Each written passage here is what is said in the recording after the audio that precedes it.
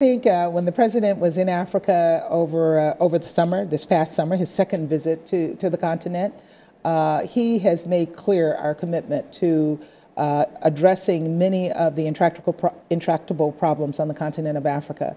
He announced three major initiatives during that visit. He announced Power Africa. Power Africa, the idea is that we will bring energy and electricity to the populations of Africa, 85% of whom do not currently have access to electricity.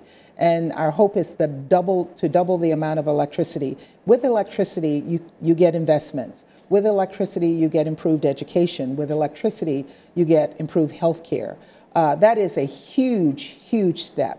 He also announced Trade Africa, particularly focused on East Africa, on the East African community, to promote trade, not just with the United States, but trade between African countries. A huge opportunity is lost for trade to take place between African countries. And if Trade Africa is successful, we will improve trade twofold between the countries of East Africa.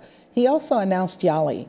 And YALI is really about the future, because currently more than 60% of Africans are below the age of 25. And these are young people who are not vested in the futures of their country because they do not have jobs and they do not have education. And so our hope is to start working with these young people, to start preparing them for the future. And while it's a small number that we're working with initially, we're inviting 500 young African leaders to the Washington area this summer. More than 50,000 attempted to put in applications for this program. We had 49,000 who were successful. And our hope is that we will mentor these young people. They will get leadership training.